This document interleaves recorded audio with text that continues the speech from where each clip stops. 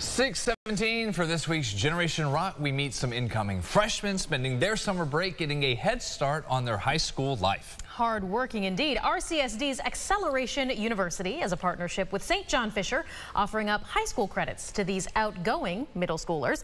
These dedicated teens say they don't see it as giving up their fun summer because the organizers say the students are the ones who get to choose what they want to learn about. This is the urban poetry class. The students can analyze their favorite music, express what their city means to them, and they get the opportunity to feel represented in their learning experience. We all have a future, and we could all do something in life. And I think it just in general puts everyone out there that they can do their own thing.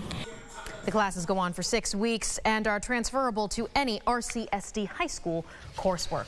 Well, we wish them the best of luck. They're certainly working hard. Now, if you know a young person working hard, making a difference in our community, or they just have an interesting story to share, we'd love to highlight them here on News 8. Send us those emails, news8sunrise@WROCTV.com.